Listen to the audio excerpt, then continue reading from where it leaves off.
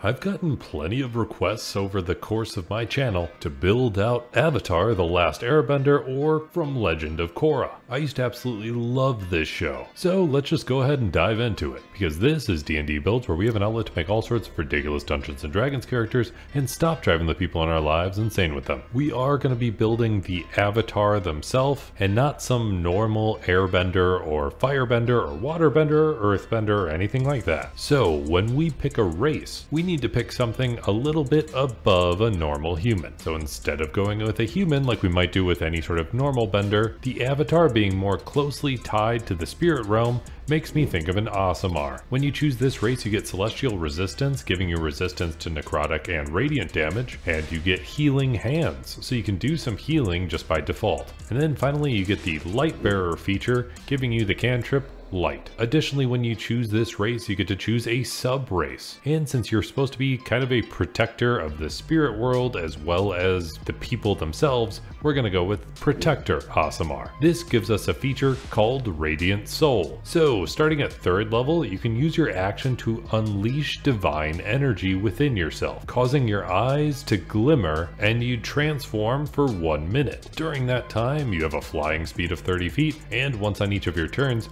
you can deal extra radiant damage to one target you deal any sort of damage to with a physical or spell attack. And that radiant damage is equal to your level. Then when it comes to a background, I think the most fitting one is going to be Folk Hero, because the description of this background explicitly states you are destined for so much more than just a humble social rank. This gives us skill proficiency in animal handling and survival, and then we get to jump into some stats. But speaking of stats, if you want to improve your own stats and not just that of your D&D character, you can do that thanks to today's sponsor, Future. Don't you just love smooth transitions? I'm a little proud of that one, I'm not gonna lie. Future is actually pretty awesome. They're a fitness app that is all about helping you improve yourself.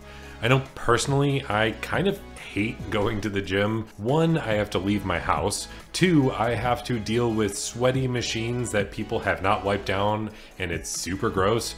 And 3, there's constantly weights that people haven't put back, and it's super infuriating to me. And 4, if I want to get a personal training session, it's super expensive. I have to pay per hour, and it can cost upwards of $100 per hour for a single session. But I can avoid all of that with the Future Fitness app, because you get a one-on-one personal session with a trainer from Future. They customize a fitness routine for exactly what you need, and they do it with what you have available. So if you have just a stick of matches and a random chair in the corner, well, they'll MacGyver together some sort of fitness routine for you. They'll even record positive messages to help encourage you along your way. And on top of all of that, if you sign up using my link down below, you'll get your first month with a Future trainer for only $19, which is an insanely massive discount when you think of all of the costs that would go into a gym and a trainer and all of that stuff. So if you want to lose weight,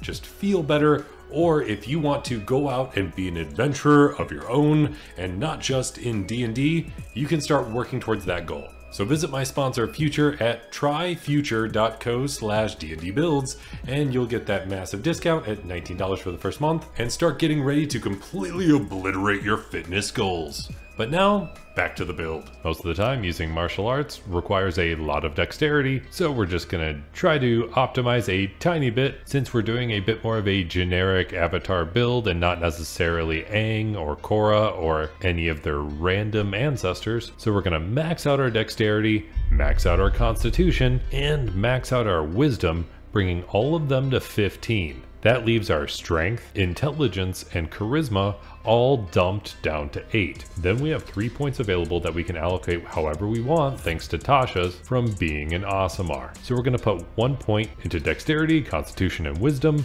bringing each of them to 16. Then when it comes to a starting class, it should be absolutely no surprise, since most of the show revolves around martial arts, that we're just going to go with a monk. Right when you start being a monk, you get proficiency with simple weapons and short swords, you get saving throws and strength and dexterity, and you get to choose 2 skills, so we're going to go with Acrobatics and Insight. When you choose Monk at first level, you get access to Unarmored Defense. So your armor class equals 10 plus your Dexterity modifier plus your Wisdom modifier, currently setting it at 16. Then you get access to Martial Arts, so you can use Dexterity instead of Strength for any attack or damage rolls for your unarmed strikes or any attacks with a monk weapon. Additionally, with Martial Arts, you deal a D4 in place of any unarmed strike damage, but that dice upgrades as you level up in this class.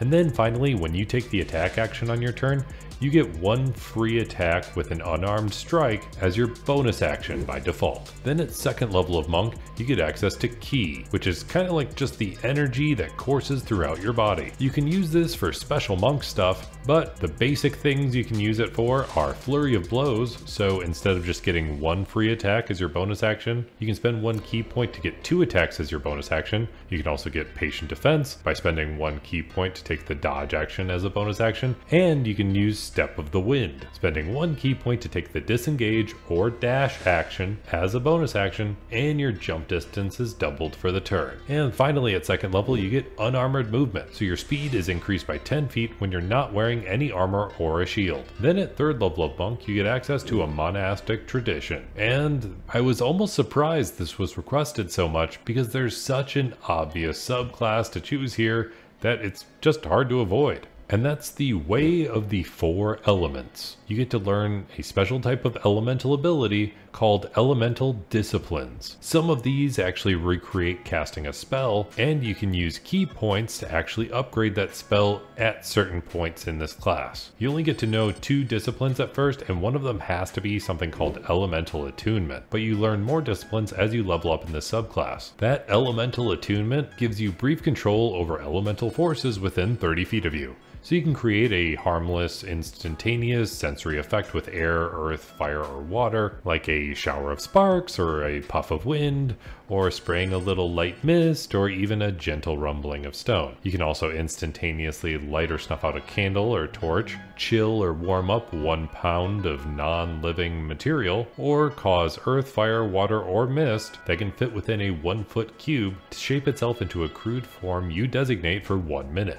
Then, as far as the first discipline I would grab, I was definitely a huge fan of the original Avatar: The Last Airbender, so we're going to go with that to guide our way, and grab the discipline Fist of Unbroken Air. So you can spend 2 key points to choose a creature within 30 feet of you, and that creature has to make a strength saving throw.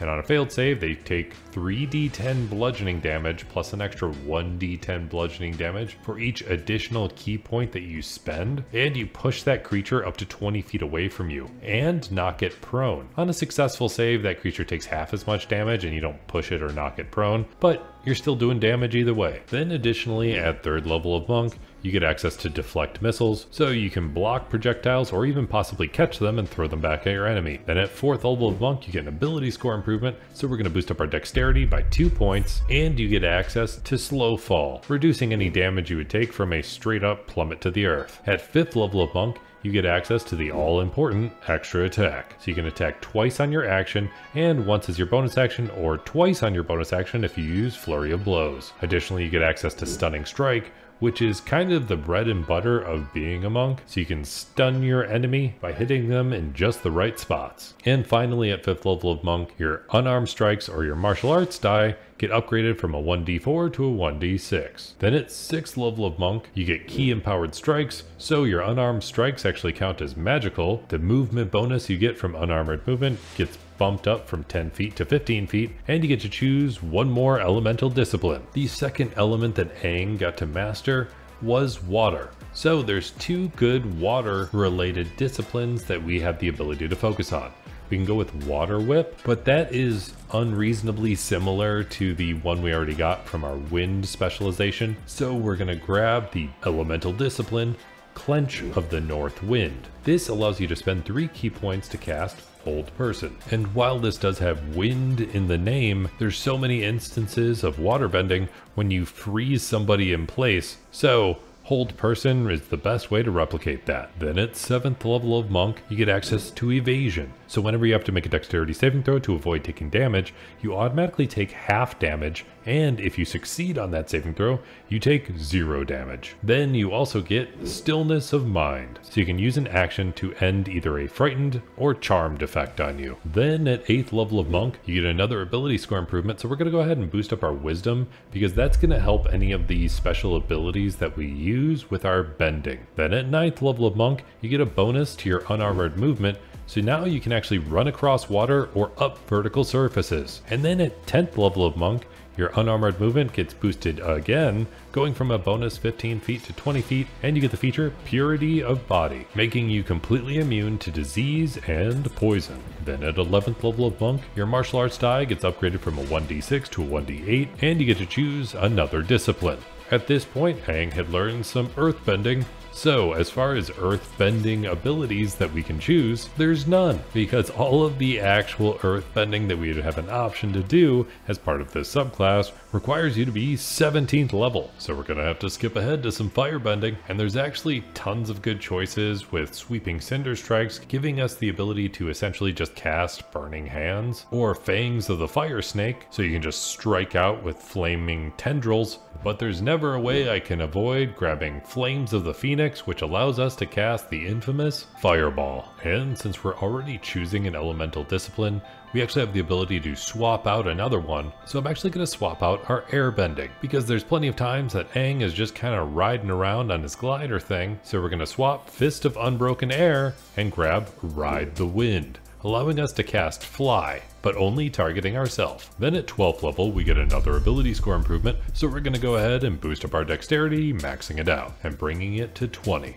Then at 13th level of monk, you get Tongue of the Sun and Moon, so you can speak and understand pretty much all languages. And then at 14th level of monk, your unarmored movement speed gets boosted from 20 feet to 25 feet, and you get Diamond Soul, giving you proficiency in all saving throws, which is pretty darn helpful to have. Then at 15th level of monk, you get Timeless Body, so you can't be magically aged. And then at 16th level of monk, you get another ability score improvement, so we're going to go ahead and max out our wisdom, bringing it to 20. Then at 17th level of monk, our martial arts die gets boosted from a d8 to a d10, and we get another discipline to choose from. So we'll finally get some earthbending with Wave of Rolling Earth, allowing us to cast Wall of Stone. Then at 18th level of monk, we get access to the feature Empty Body. So you can essentially turn invisible, which might not work as well for avatar-like stuff, but if you go ahead and use your Aasimar Radiant Soul ability, you'll be glowing at the same time, kind of negating it if you want to full-blown enter the avatar state,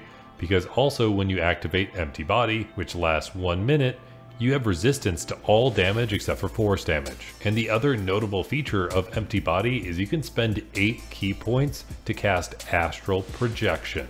And that seems way too spot on to think about going with anything else for this 18th level. Then we could just keep going with Monk, and that would be fine because we get one more ability score improvement, but we already have maxed out dexterity and wisdom, so I'm going to do a multi-class. I want a little bit of extra elemental bending, so we're going to go ahead and jump into Druid. This gives us some spell casting, and we get to utilize our wisdom for that spell casting, which is perfect because it's already maxed out. But with only 2 levels to spare, we're a little limited in what we can do. However, we're a little lucky because druids get to choose a druid circle, otherwise known as a subclass, right at 2nd level. So while 1st level is going to grant us some spell casting and some cantrips, 2nd level allows us to specialize a little further, so we're just going to grab the Circle of Land. This definitely focuses on elemental casting, and that's what we want with this build. Being a normal druid gives us 2 cantrips at this level, and we have 3 spell slots of 1st level. Being a Circle of Land druid does give us 1 additional cantrip that we get to choose, and we get the feature Natural Recovery,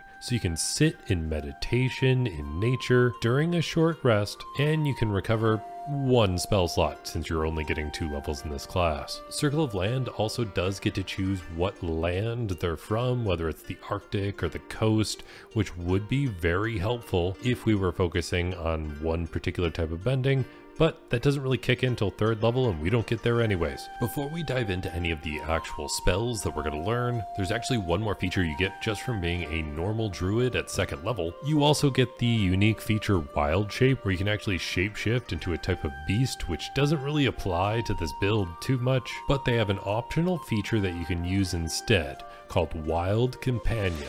It allows you to cast the Find Familiar spell, and essentially you can summon Momo. Now that we've got everything else taken care of, let's just go ahead and dive into those spells. Since we do get 3 cantrips to choose from, thanks to our druid circle, we're gonna grab Gust to get a little more airbending since we replaced it initially with Fly, Frostbite for a little bit more waterbending, and then just follow it up with Mold Earth for a little bit more earthbending. When it comes to actual 1st level spells that we get to learn, we can learn up to 7 because it's our wisdom modifier plus our druid level. So we'll go ahead and grab some earthbending with Earth Tremor.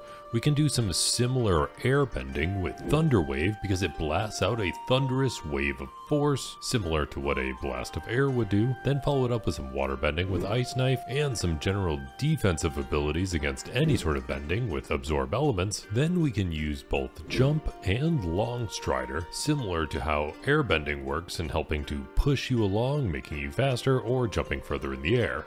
Leaving us with 1 spell left, and I'm gonna choose Fairy Fire. The whole point of this spell is that it highlights your enemies and makes them glow, and I couldn't help but think of the avatar state and how the avatar's eyes actually glow as well. So to you, maybe your enemies are highlighted similar to how Fairy Fire works. That gives us all of our spells and brings us all the way up to 20th level with 18 levels in Monk and 2 levels in Druid. I know this was a very straightforward build, but it had been requested a bunch of times. If you want access to the character sheet for this build or any of my other builds, feel free to check out my Patreon, linked in the description down below, where for this month only, I'm actually adding a big discount for anybody that wants to sign up for an annual subscription. So you can get 12 months for the price of 10. We'll still have some other discounts going forward, but this is going to be the largest discount that I ever plan to add. And you'll be able to be just as awesome as all of these people, especially Bad and Persid, Caleb Roan, Keelan, Omar C, the Dino 21, Viral Nerevar, Yaksha Senpai, and Z13. And going above and beyond all of that is my Dungeon Master level patrons that I actually play D&D with,